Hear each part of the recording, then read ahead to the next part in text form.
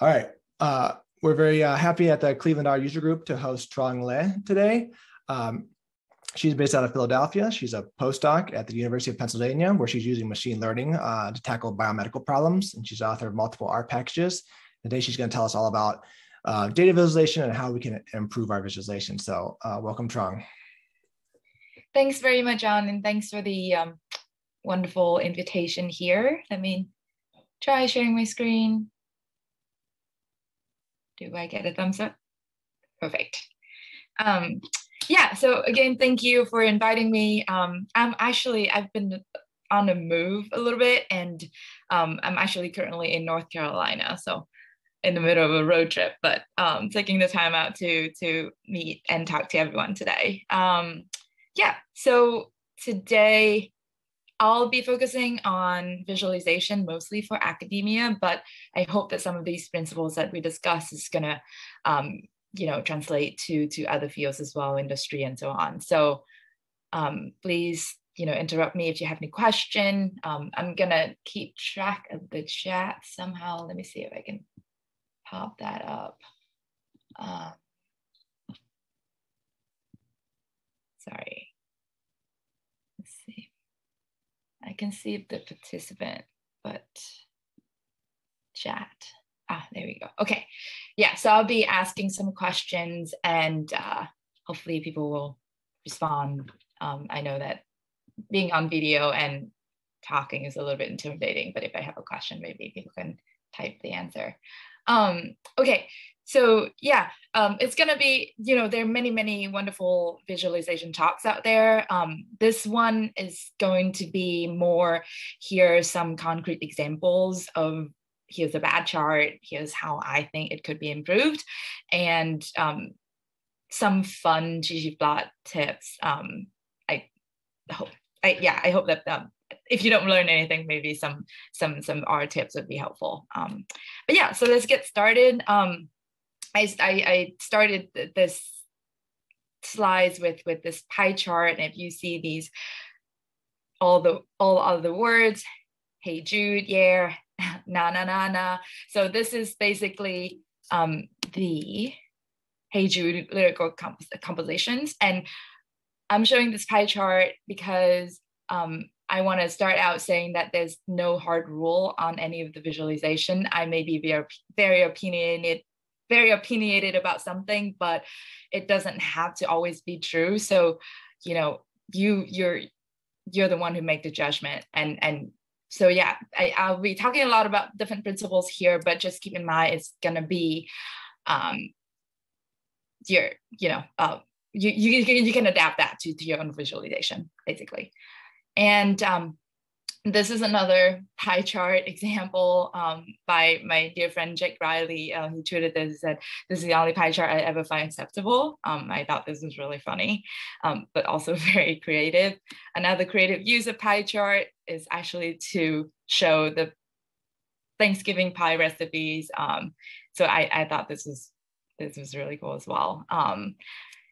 And so yeah, point is, rules don't always apply. There's some other rules like never use 3D. I think this is, generally you want to simplify the data, you want to visualize it in 2D or even 1D if possible, but that doesn't mean that 3Ds are, useless. And I'm sure you guys have all seen Tyler Morgenwald, beautiful animation of, these 3D visualizations. And sure, it can probably be done with, just this one on the right with a 2D, but I think the 3D does give you this, depth perception, and I think that's really cool. And it's easier to be communicated as well, showing policymakers how seawater level changes over time, for example. So I thought that was really neat. Another rule people use is like to say, don't use more than 6 colors. And again, I think if you do it well, this is quite a busy chart, but because they incorporate many other principles that are good with charts, it's actually very readable. So I encourage you going to this link By the way, the slides are available at Our Lady's Data Viz. So yeah, if you want the slides, you can go there as well. Anyways, yeah, I highly recommend you read this article. Essentially, it talks about these are the principles that people like to talk about, but these are how you sometimes need to break them. With that said, I'm going to dive into some of the things that I think are really helpful and really powerful in communication with charts. And again, take it or leave it, but I hope this is helpful. So again, my name is Trang. Why am I here? I basically just have made some very bad charts, and I want to share my experience, and hopefully it's going to help some of you as well. So first I kind of want to learn a little bit about everyone here. I have gone to many of the meetups, but haven't really been actively participating. But yeah, so if you would type in the chat what your favorite R packages are, just so I know if people are using, ggplot or some other packages. Limma, is that gene expression, John? Okay. Yep.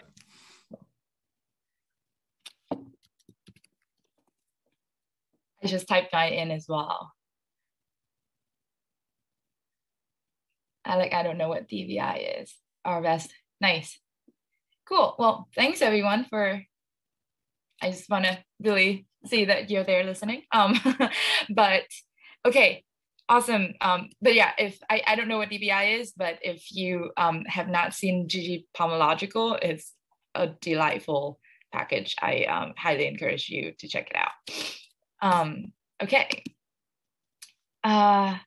So I think one of the first important principles to keep in mind is to reduce the cognitive burden of within your chart.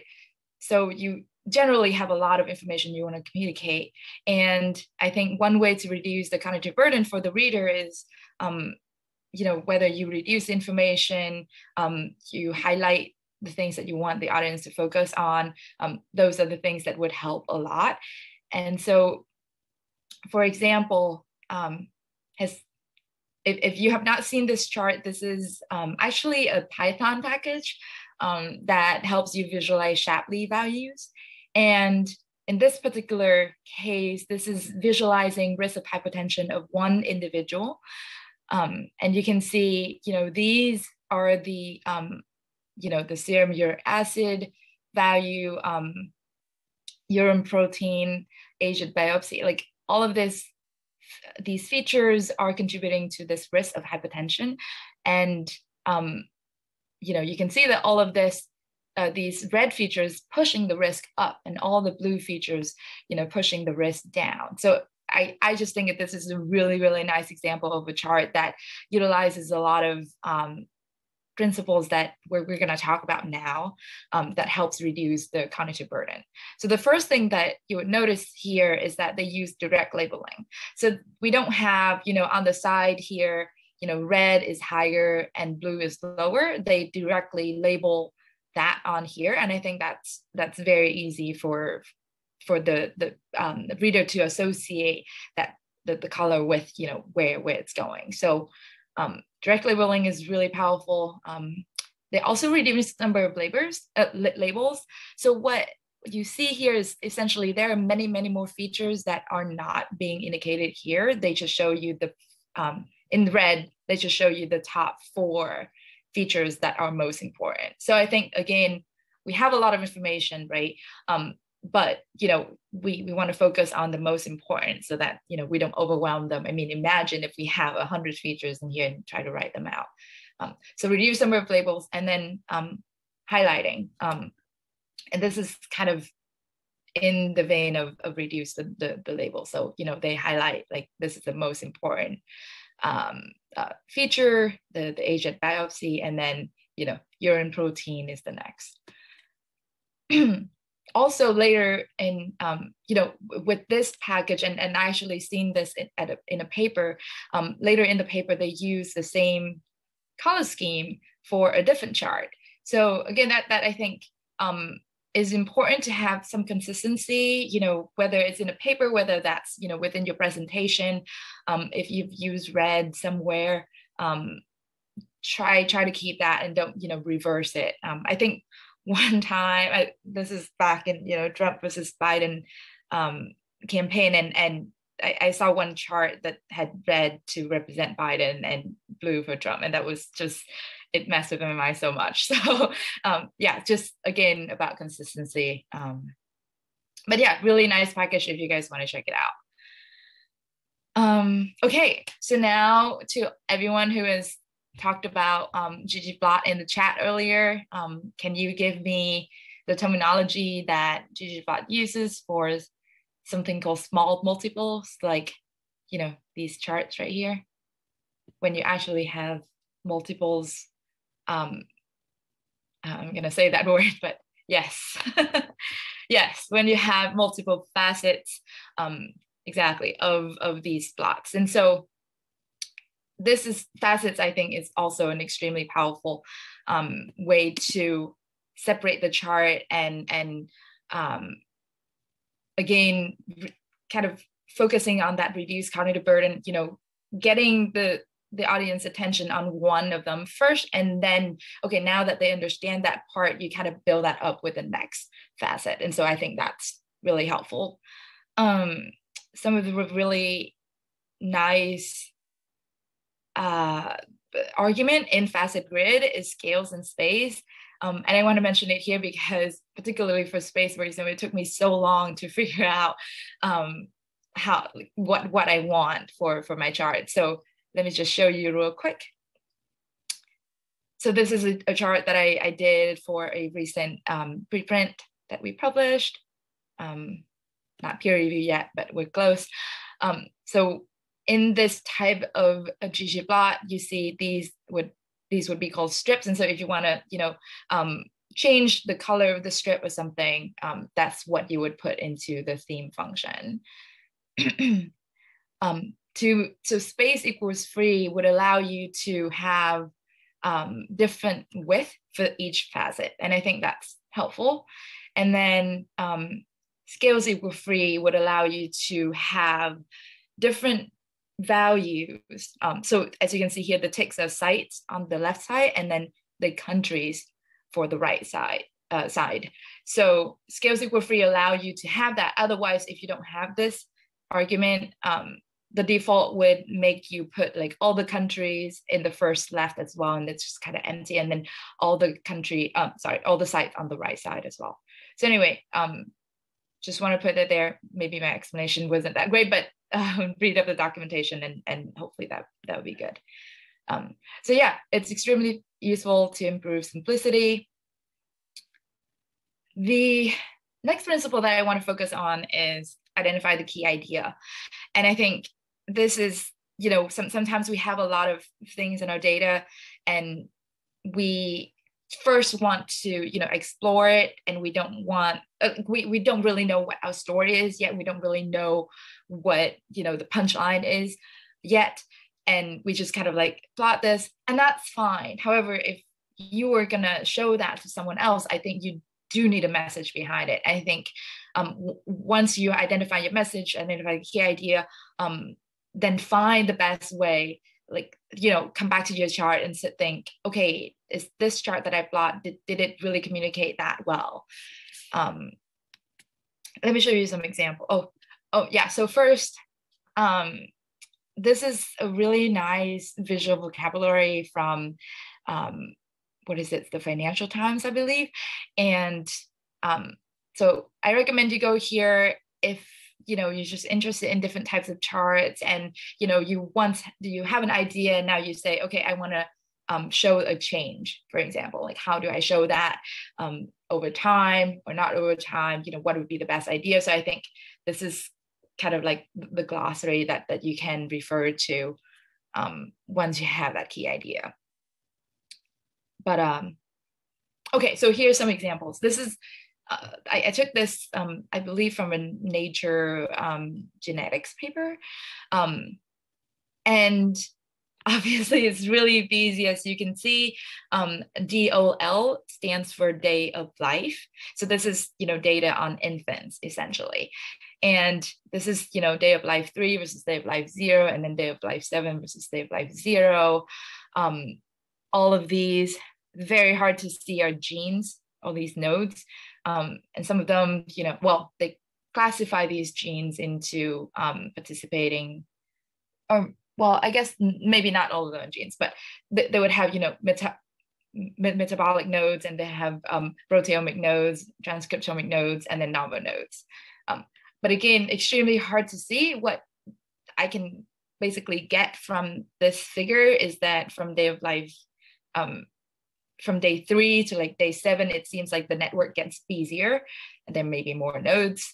And yes, that was essentially what was mentioned, described in the text. However, like in the main text, but like the caption just kind of described these are the networks. So I think, this is overcomplicated, again, my opinion. If I were to communicate that, the network, essentially from day 3 to day 0 becomes really complicated, really highly connected, then maybe I would use some Instagram or like bar chart for each comparison. And obviously the trade-off here would be I can't see the node size, and the edges are not shown. But then again, do you see any edges in the original chart? But yeah, so, something like this, again, direct labeling, metabolome to be red, proteome to be green, transcriptome to be blue. And then, just show here the number of nodes for that particular category. And it would tell the story just as well, and we're not so overwhelmed. We save some space. So yeah, so that's one example that I think could be improved. Okay, this is a little bit more challenging. Oh, John said these are often called hairball plots. I have not heard of those terms, but I guess I've definitely seen, gene expression network, but it just, all of it in there is not usual to me. Okay, so this chart is a little bit more intense, so just bear with me here. Okay, so each of these facets, now we know what facets are. Each of these facets is a gene, and right here we're showing the feature importance of that gene for a particular machine learning pipeline that I had modeled. So I know that's a lot, but essentially, the x-axis is a pipeline. It's 1, 2, 3 to 10 pipeline. And then, so for example, right here, you see that this gene PYGM is really important in pipeline number 1, but essentially is, have no importance in 2 to 10. Similarly, the second gene right here, very important in pipeline number 2, but they don't really participate in other model that I built. So it's okay. It's not ideal because I can't. Well, first of all, I don't like box plots that I only see one line. That's just a lot. A lot of empty box plots here. And so the way that I redrew this was to have the gene on the y-axis and then the pipeline on the x-axis. And the information that I'm ignoring here is kind of the variation of that gene. So this is not just like one pipeline. This is one pipeline running many times, I think 1,000 times in this case. And so I'm ignoring that variation. I just take the median, but I think that still communicate what I want the audience to understand. So, pipeline number 1, have this gene that is really important that we discussed. And then we also see the connection, right? So we see like, okay, but besides that gene, we have 2 more genes that are important in that particular pipeline as well. So yeah, just again, going back to, and I forgot, are these called kind of like upset plot with like some heat map? It's not, it's not so important that, all of these names. I think I just kind of did not like the box plots, and so I had to redo that.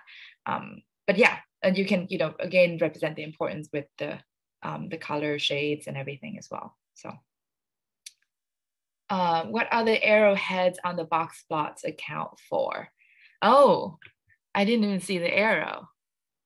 Oh, I think that's just outliers, which is not very good to be presented as, yeah, I believe these are, I shouldn't call them outliers, but how the genome box plot would make these points into. So I think that was, my collaborators just decided that, oh, it might be good to put them into, yeah, I don't know. I think they are outliers. Okay, yeah.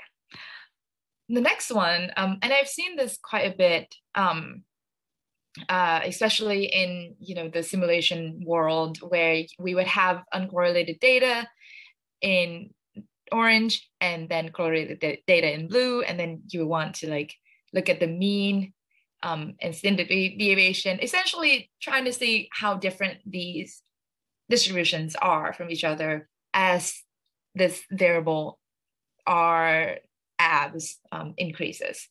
So again, it's really hard for me to see, these standard deviation lines here. The orange dot and the blue dots are very close together, and then the mean, the dashed lines are essentially on top of each other for many cases. So it was really hard to see. However, we can redo it like this.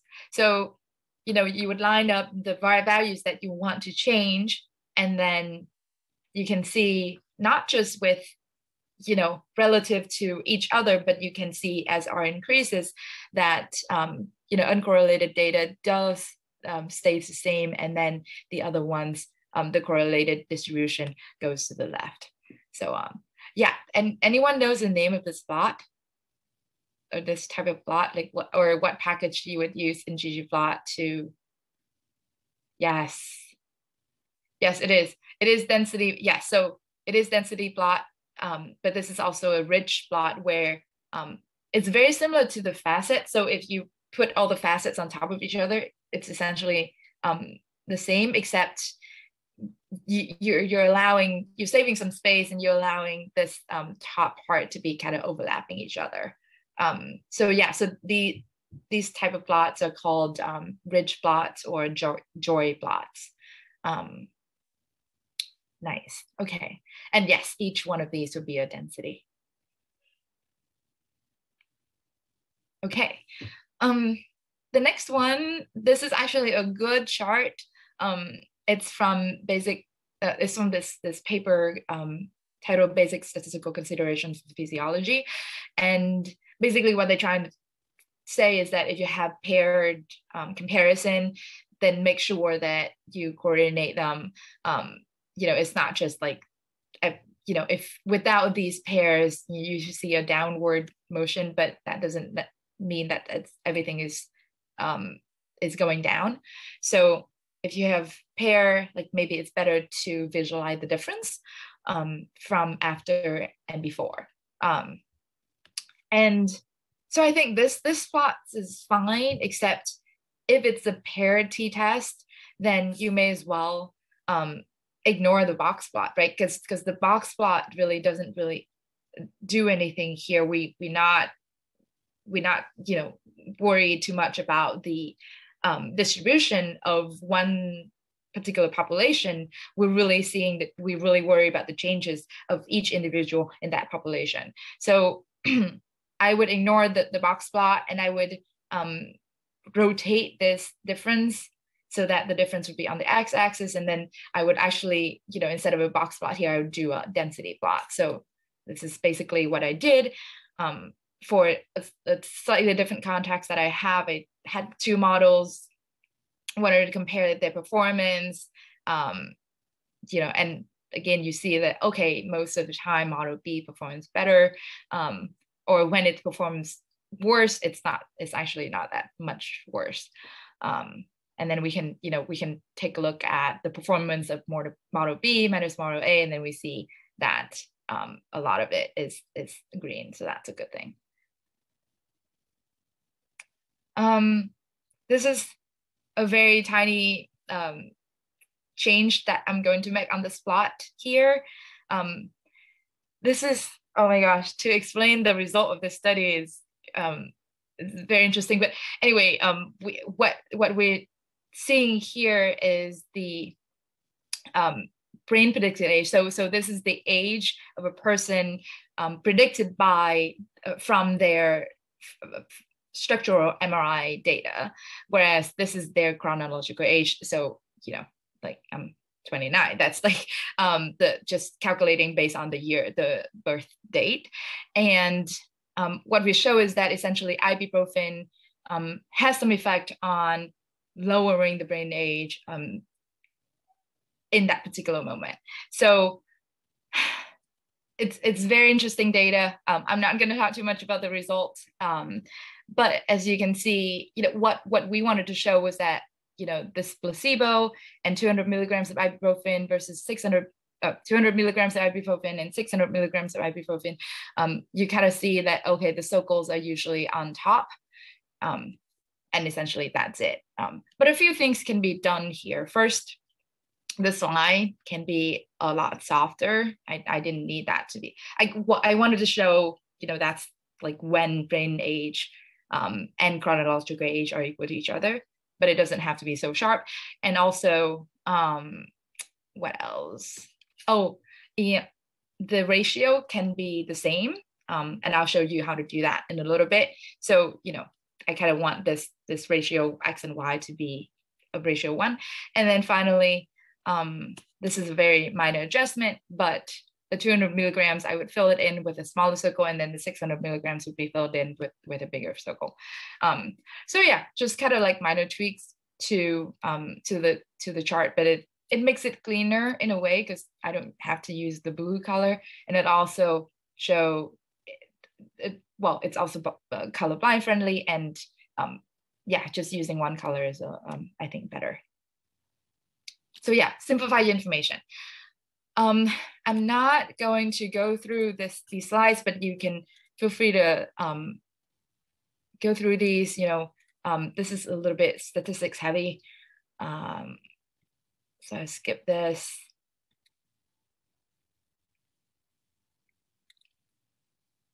The last, maybe one of the last points here that I want to show is paper. Thank you, John, for sharing that. Paper different. When we present something on paper or print something, it's different than when you're trying to present.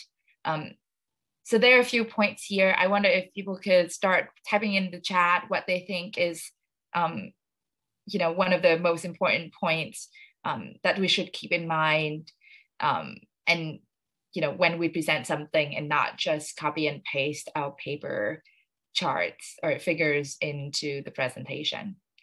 I'll give you guys a few seconds here.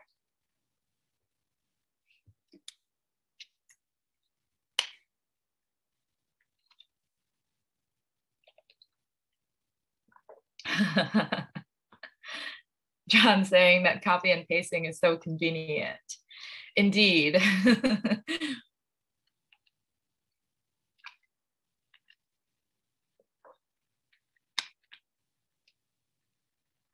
Size. Yes, Krista.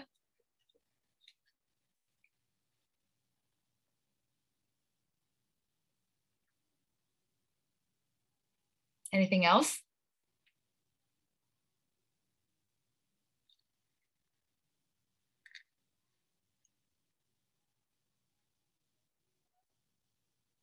Yes.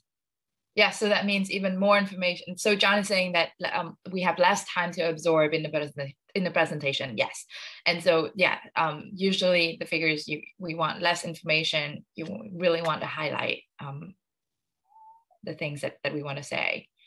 Okay, let me go through some more of these points. So exactly the amount of information. We talked about text size. Annotation, right? Usually I again, sorry, I'm coming from the academic world. And so I have these figures that, I don't get to annotate anything. It's, very scientific or something. And I don't get to go in like, point an arrow and say, look here.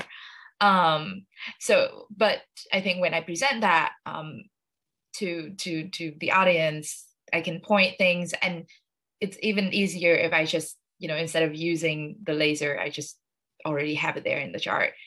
So annotation, highlighting, try to avoid abbreviation, I think is one of the big things also. In the paper, you have introduced the abbreviation somewhere above, and, maybe the audience in your presentation would know as well, but maybe instead of using that abbreviation, just use a simple word. And then you can kind of utilize builds. I know some people don't like these, 1, 2, 3 steps for one slide, but I think it could be really helpful to allow especially the facets. I think it's really helpful to allow the audience to focus on one facet first, and then you you either zoom out or you add another facet and you say, okay, so this is it. So let me show you an example that I'm very excited that this paper finally got published. But let me explain this chart for you. So we have here in the x-axis the years from 2002 to 2019, I believe, 6, 7, 8, yes. And on the y-axis here, we have the estimated composition of the authors of each race. So race, ethnicity. And so here we see, being highlighted right now is the white, the authors, the composition of authors that are white across years. And we see, there's Asian and Black that I'm not highlighting right now, but we're focusing on the white authors first. And then now we're looking over to the right side, we have, these are the fellows and keynote speakers at the International Society for Computational Biology conferences. And as we can see that white scientists are overrepresented, across years. And then Asian scientists are underrepresented, even though, the proportion of Asian scientists are improving or increasing within the past years in the literature world, but they're not being recognized. And we don't have enough data to say otherwise, to conclude anything for other race, ethnicity. So yeah, I just want to show this as an example to using the builds. I should have annotated more, but yeah, just kind of focus the audience attention to one thing. I think in the paper I have like a little bit more information, but yeah, so simplifying it and it'll be really helpful for the audience to understand what you're trying to say. Okay, so we talked a little bit about annotation. This is in the Financial Times, and I'm not gonna spend too much time in this chart, but I do want to point out that in the, so this is essentially the basic chart, but in the article, they did put in, over here is more death and large economic hit. Over here is fewer death and large economic hit, and so on and so forth. So I think just kind of having, I understand that this chart is really busy, but if it's, presented in an article, the people have time to kind of read, maybe they don't really understand GDP, maybe they don't really look at the x-axis annotation here. They just kind of say, okay, so these countries are having more deaths and having a larger economic hit compared to these countries. So just helpful. This is early on in the pandemic, and so one of the annotation here reads, many Asian countries fare relatively well. And then the title is important too. So yeah, just again, all together, I think we ignore annotation and we rely on, what we want to say. And so we just kind of put all of these basic, like the base chart on a slide and not having anything else, and just kind of push everything else into the main text. But maybe, sometimes it's good to kind of highlight and add arrows and point out what you want to say. This is also a really cool chart that I saw. I've never heard of this waffle chart until this one. And her name is Isabella. This is in a blog that she did called My Life in Months. And she essentially draw out her life. And so that was I thought really cool, really very lovely annotation that we have here. Yeah, so it's great. Another tool that I thought about this. I really like it, but I haven't really had time to play around with it so much. It's called ggAnnotate. And basically what it allows you to do is you can draw arrows in your chart, and then it would actually generate the code for you to copy and paste that back into your code. So that's is kind of neat. I checked the GitHub package yesterday, and it hasn't been active in the past 8 months. So I don't really know if they still working on it, but yeah, just something to keep in mind if you're interested in drawing arrows in your charts. Okay, so this is one of the exciting slides I have here. So this is a Tidy Tuesday data set that is about mobile, like mobile subscriptions. And we have here the countries or entity, and then we have GDP per capita, mobile subscription, total population. This is, very basic data frame here. I don't think there's another column I can't show here, but so yeah, so if you're familiar with ggplot, great. If you're not, essentially, it allows you to draw things, layers on top of each other, and I think that's really nice. So right now I'm declaring the x-axis to be GDP per capita, and then per capita, and the y-axis to be mobile subscription. And now I add the points. You can, I don't know if everyone knows this, but essentially you can add aesthetics outside the ggplot function as well. I learned this on a ggplot flipbook, and I thought that was really neat. So yeah, so right now I'm adding size, color, annotate, legend. I like the scale color Cardo. It's from a package called R Color Cardo, I believe, or Cardo Color, and it's colorblind friendly, and I really like the way it looks. So, and then you can hide the scale size continuous guide equals false here. Essentially, let me go back. So right now it's showing total population, but now it doesn't show that anymore. So maybe you don't want to show, maybe that's something that you would write in the text or something, but that may be too much. Legend, you don't want to communicate to the audience. You can use any kind of transformation with your scales. So in this case, scale X. You can even do this with scale size or and anything that takes continuous, you can transform that. So in this case, I use the ggplot function and transform it with log 10 to make it linear.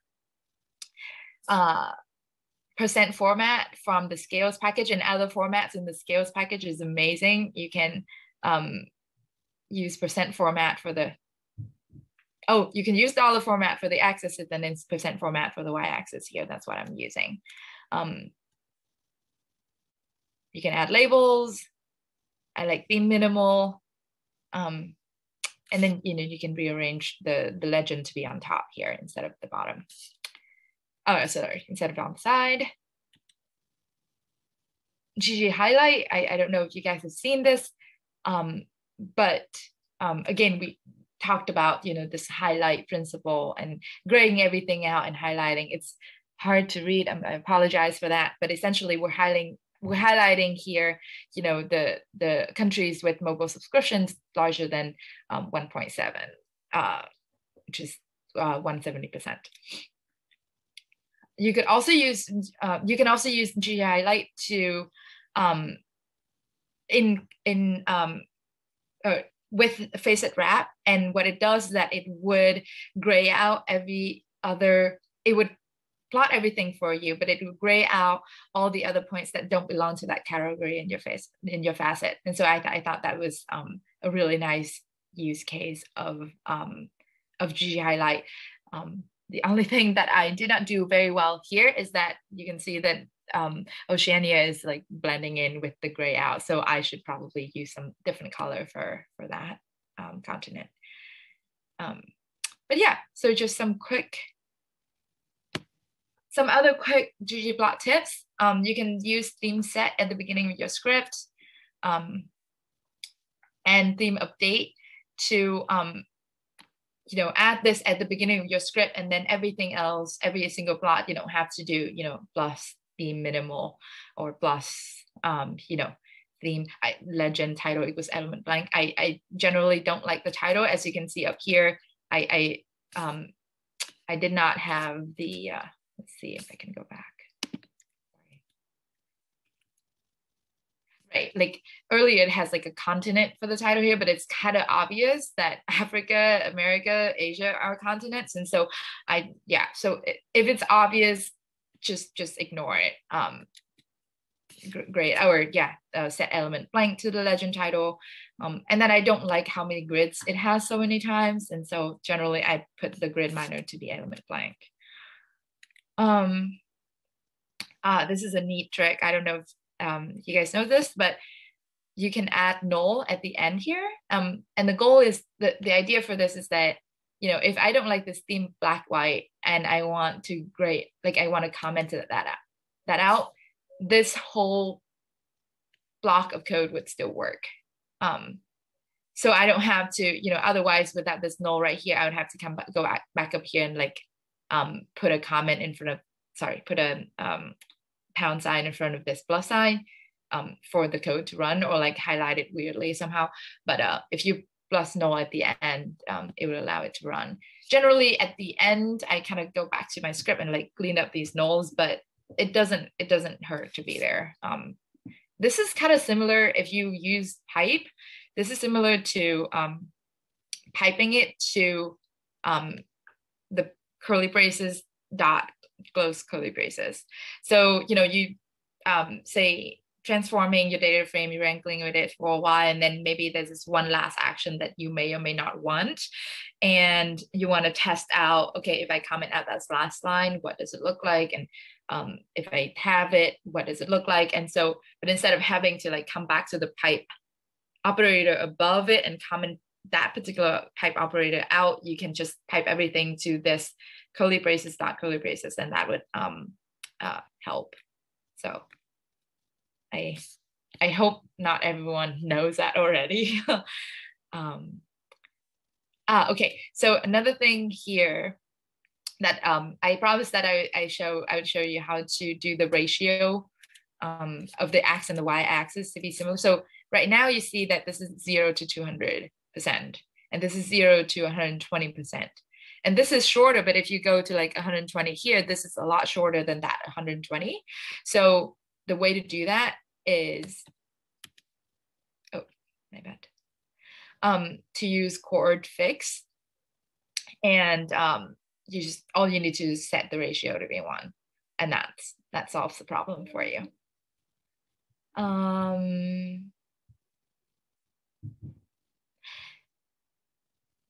Okay, so if you ever, you know, draw maps, I highly suggest using the SF package. It's really, really nice. And also I recommend using this projection, which is an equal Earth projection. And it's really nice. It doesn't give, you know, bias projection, like having the US in the center of the globe. And yeah, it's one of the newer ones that I really enjoy using, and it, you know, put the equator line where it's supposed to be and so on. So okay. Okay, so one thing that I struggle a lot with ggplot is null, false, NA, and element blank. Like, when do I use what? Unfortunately, I don't have any good tips for it. Maybe someone should write a cheat sheet for this, but I would generally use, if I want to have no x-axis title, like y-axis title, I would say labs y equals null instead of y equals empty string, because if you do empty string, that means something is still there, and the chart itself would still, like, you know, make space for that. Null is just a little bit cleaner, I think. And this fill equals null just means don't give any title for the legend on fill, on the fill color. This is equivalent to, you know, if you go to theme, you say axis title y equals element blank, legend title equals element blank. That's fine. I just find this a lot easier to write, and I don't have to memorize all of these other arguments.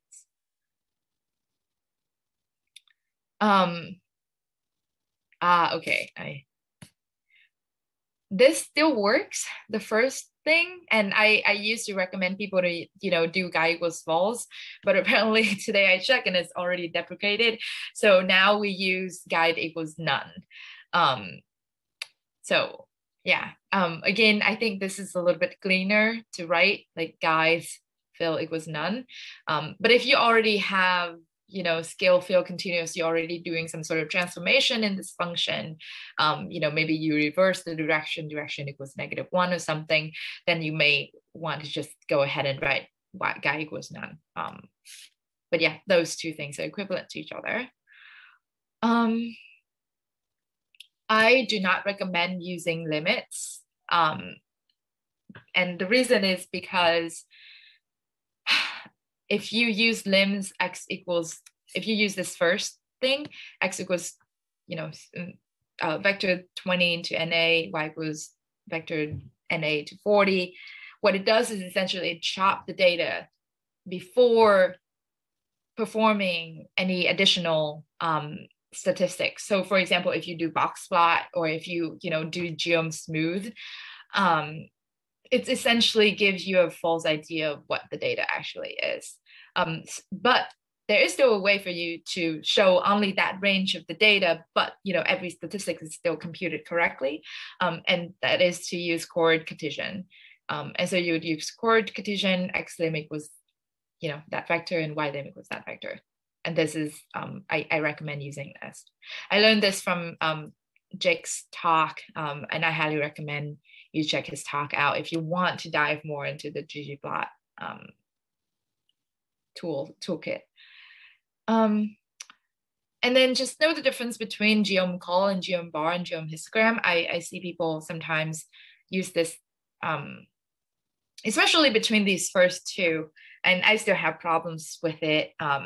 But essentially, one is, I believe geom call draws the value that you give it, but geom bar is like doing the counting behind the scene for you.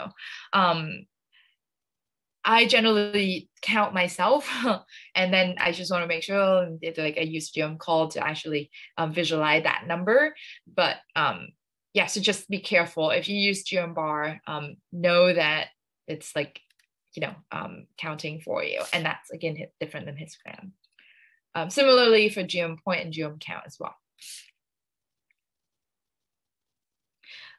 One hard thing I learned was geom jitter. Actually, jitters both in the x and y axis by default, and this is, you know, retrospectively very obvious, but at the time I really expected to only jitter on the y axis, because that's kind of on the x-axis, because that's the way I wanted to view the data. So just, you know, make sure that if you use geom jitter, go to documentation and set the argument the way you like it.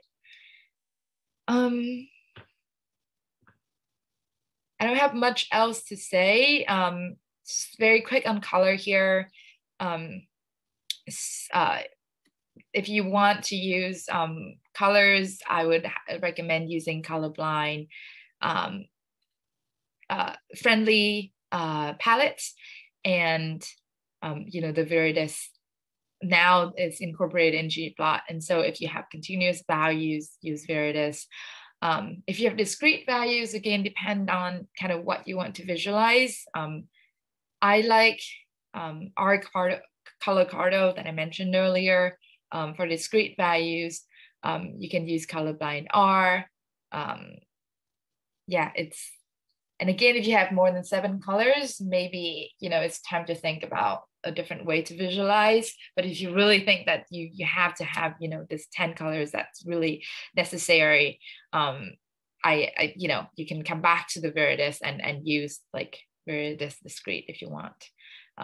But yeah, if you have more than 10, think about, how can I highlight some of these? Can I gray out some of the other ones and just highlight the categories that I'm interested in? This was a blog for Jake's Simple Colors package. It's really helpful if you have a color in mind and instead of figuring out like blue, what does it look like, or if I want it a little bit greener, what does it look like? So yeah, it basically just have the saturation, hue, and lightness. So that's pretty cool. And I think this is helpful for like color gradient. Like if you have from 0, you want that to be white, and then you want it to go to a certain color of your choice, then I think Simple Colors is really helpful. This is another blog for my own package called Tree Heater, or Tree Heater. And I wanted to write this because I could not find a nice package in R to draw decision tree. And so I incorporated the decision tree itself with the data. So this is the heat map of the data. This is the decision tree. Everyone's probably already familiar with the Penguin data set. So this is just a way for you to visualize the model with the data itself, which I think can be really powerful. And it has some certain characteristics here. For example, you can see, how big are each of these nodes in the decision trees, and how accurate they are, right? So like this node particularly, it's pretty good in saying that it's a deli, but some chin strap is still here in this node as well. And in general, you see like the Gen 2 penguins, which are on the Biscoe Island, seem to be bigger. They have bigger flipper and bigger Coleman and so on. So yeah, check it out if you work with decision trees, and if you want to, just do something very quick to show that you want to teach someone this or decision tree, or just want to draw something fun, for you to check it out. Okay, I think this is all the resources. I read a lot of this stuff and I really like them. I know it's a little bit overwhelming to look at the list here, but if you're interested, I highly recommend just checking these resources out, because they're really helpful. That's it. That's all I have. All right, thanks very much, Trang. That's a great presentation. I learned a lot of good little tricks there. Hope everyone else learned something too. Let's open it up for questions. I'll get started. So you'd mentioned you didn't like box plots. Do you like violin plots any better, or do you have the same issues? I didn't like box plot for that particular visualization of the data that I have. But yeah, generally, if you have enough data, box plot is probably good enough. if, sorry, take me a little bit to scroll back here. The things that I skip is essentially the differences between box plots and some other, sorry, let me see if, let me just exit out this.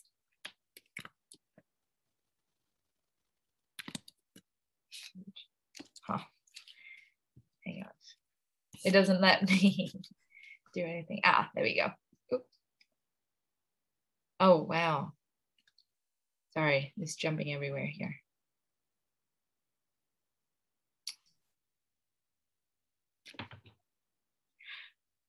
I had that kind of stack of slides that talk about bee swarm, violin, box plot, and some other things that I want to show here. Sorry, hang on. Yeah, okay.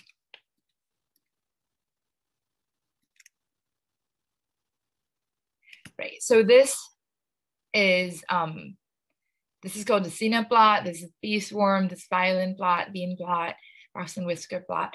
I think, you know, we kind of have to be, well, we want to, it's a hard balance because we want to represent the data, right? So if you use jitter plot, for example, this is literally the data. But, you know, do we simplify it into a box plot so that the audience again, you know, simplifying the information so that the audience understand the data better? Or, you know, do we try to give as much, like be as truthful to the data as much as possible, and, you know, visualize something like bee swarm so that they can actually see like where everything is and how big the variation is. But again, you know, our eyes can trick us sometimes. So, you know, maybe I see that this is lower variation, but maybe it's not. So yeah, it depends on the data. I wouldn't say I hate box plot. If I have enough, you know, if I have like 1,000 data points, I wouldn't mind drawing a box plot for that. Yeah. Great. But yeah, that's assuming that it's not multimodal. But that's another story.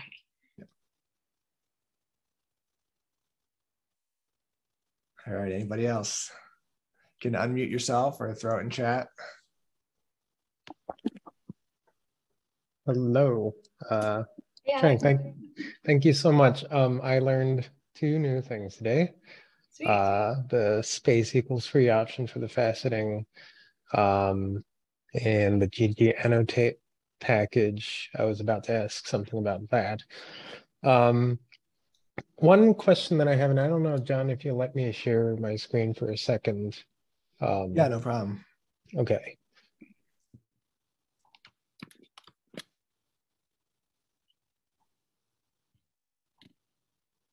All right, you should be co-host.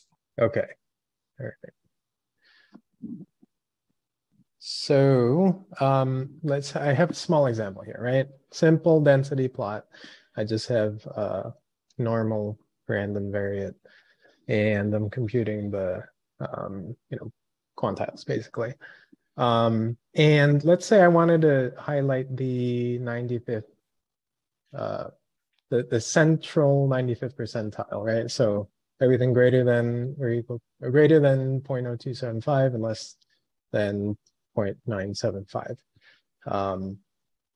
How would I do that? Like my intuition would say like, okay, if I move the fill into here and set the fill based on this segment variable that I have here, you know, then it should highlight that for me. But what that does is it splits this up into 3, right?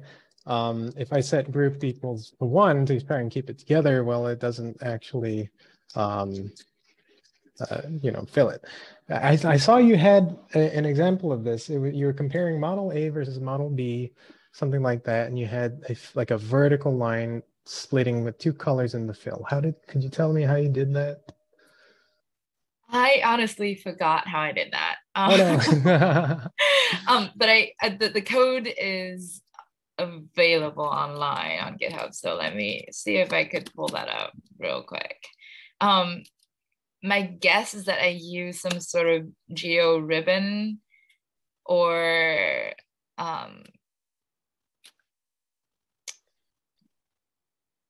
give me 30 seconds, and if I can't find it, maybe I'll follow up with you after. Okay.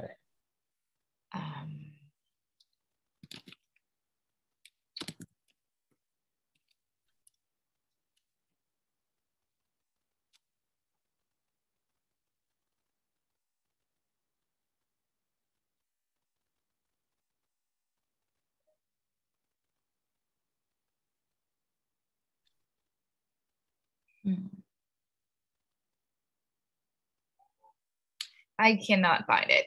Sorry, but I'll drop my the link to that study here. Okay. Great, thank you. Yeah, and yeah, we can yeah, maybe if you leave your email or something, I'll message you after. But yeah, I mean, it's doable. I don't remember how I did it, unfortunately. Okay, thank you. Yeah.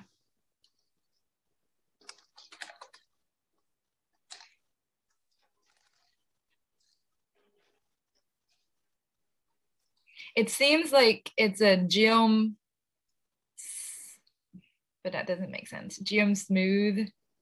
No, I don't know. I don't know.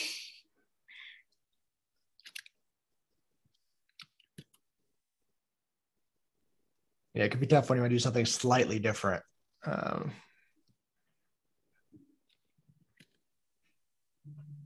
Trang, when you are trying a bunch of different things, do you ever use the percent plus percent? I always want to use that, and I feel like it always ends up causing me more headaches. Do you know what that is? That like you just change the data. Like if you have a plot and it's not working and you want to change the data a little bit, you like save it and you take the plot object and you percent here. I can put it. I think I've seen people use it. I forgot what it does. It just replaces the data. So whatever the data frame is, without you having to rewrite the whole thing. Like if you have a big 10-step ggplot plot, you can save it as like P and you plot P, and then you can say P, that thing, new different data frame that I've tried a new normalization on, or I filtered or something, and it'll apply to all the same stuff. It's something I try to use effectively, but I feel sometimes that maybe I should just copy paste. So I was curious if you had a take on it. I haven't used that yet. And that is really hard to type. So if there's not a shortcut for it, I would not use it very much. Yeah, I have to like do my own shortcut for that probably. But no, I check it out definitely. Yeah. Thanks.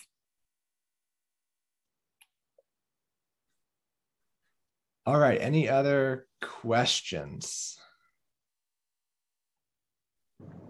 Hi, yes. My name is Andres and I work at Progressive along with Alec. And one of the problems that we run into is ggplot2 takes forever to render when you have like millions of data points, like we generally do. Is there anything that you've done to be able to run ggplot on like 5 million data points other than random sampling like 1,000 points? Because that's usually what I end up doing anyways, because I can't render a 5 million data point ggplot graph. Yeah, I think that's a smart way to do it. I mean, sampling, and yeah, that may be a better question for the ggplot team. But I do agree it takes a very long time sometimes to draw it down, especially with the large amount of data that like you have. But I mean, sampling is not a bad idea. Yeah. Yeah, it's just definitely I'm always, whenever somebody talks about ggplot2, I'm like, how do you make this faster? Because I just pretty much sample, and that's pretty much the only thing that I've been able to do. So yeah, what's the alternative? Like, what else do you guys use to visualize? SAS. That's the only. That's is it a lot faster? Well, at Progressive, I like to say we have SAS on steroids. Like they have like literally invested millions of dollars onto a SAS server that like, it works, but I'm like, I don't want to use SAS. So I'd rather use R, but yeah. Yeah, I'm curious if the base R is a lot faster. I don't know. But What about unfortunately. are you Go talking ahead. about a scatter plot, Andres? You're talking about it's like a scatter plot? Would you be willing to do one of those ones where it's like the density, like it's a bunch of little hexagons, and like so it's like a grid of hexagons, and then the opacity of each hexagon is like the density of points in that. Is there a sample? I'm trying to think what that name of that. Does anyone know what the name of that plot is? Geom Hexpin, right? Yeah, hexpin. Yeah, like that, like this, right? So that could be, that could be millions of points in there, but all you really want to show is this linear relationship. And so what it does is bin it so you can see where the majority of the data is, and you can still see the relationship between the two variables. But that's going to plot way faster than rendering. That makes, yeah, that's an option I can do. So geom hex. Yeah, because it's sometimes I'm just like, you know what, I give up, and I'm like, I just sample 1,000. But and that's the thing, it's like you generally sampling is fine, but when you are talking about 5 million data points, you can sample 1,000 and you can just randomly sample the end of the distribution. So yeah, definitely. So I'll try geom hex. Again, whenever anybody talks about ggplot2, I ask this question, and I've gotten some very complicated answers. I'm just like, I just need something simple. But yeah, I could try geom hex. Good, thank you. Another tip for lots of points, this is regardless of what you use, but make sure you always use raster graphics like PNG or JPEG. Don't ever export that as like a PDF. That will be painful. Agreed. That's a really good answer, John. Yeah.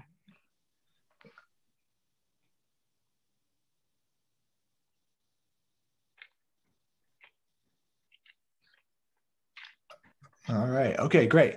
Well, thanks so much, Trang, for being here. We all learned a lot. Thank you for the questions and their attention. Again, we'll meet